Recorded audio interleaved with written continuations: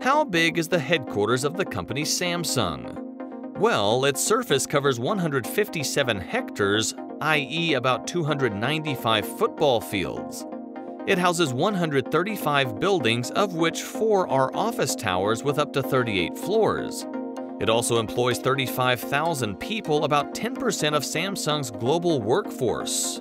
All this forms Samsung Digital City and is located in Suwon, South Korea.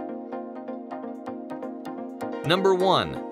Samsung Digital City offers employees free meals, free medical care, sports facilities, interest club rooms, and childcare services. Number 2. Samsung promotes the idea of work smart, meaning that employees can come to work anytime before 1800 as long as they feel productive and efficient. Number 3. There are over 900 children of employees studying at the Samsung Center and are cared for by 150 teachers. Number 4. Office towers are very well guarded and employees are subjected to strict security checks to ensure that information inside the company is well protected.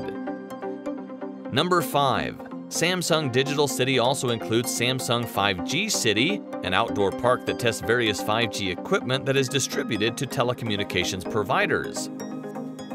Number 6. To pay homage to the entire history of Samsung, here we can even find a museum open to the general public called the Samsung Innovation Museum. Number 7. Also here is the place where different sounds are recorded for Samsung products and the voice of the Bixby virtual assistant. The place is called Samsung Sound Lab and is equipped with musical instruments and vocal booths.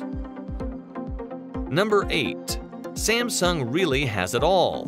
There is even a fire station and ambulances that can respond to emergencies within the digital city, but also in those outside it.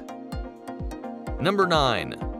Moreover, there is a heliport and helicopter, but also 500 buses ready for the transfer of employees. Number 10. Samsung takes care of their employees. They can relax, talk or rest, or even sleep on campus. And for an extra adventure, there are more than 650 clubs for them, such as paragliding or photography.